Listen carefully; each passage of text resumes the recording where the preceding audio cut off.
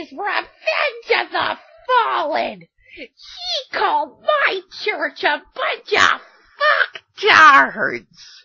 And he had the nerve to call himself a Christian and quote, Children of the Corn.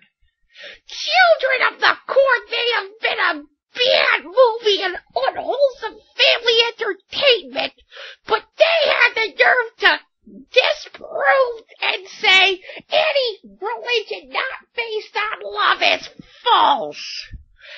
The God of the Bible's a God of hate, and he hates anyone who isn't a Westboro Baptist.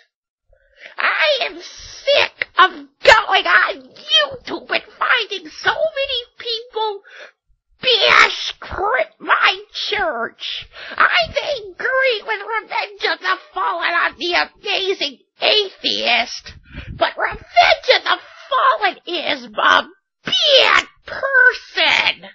He deserves to have his YouTube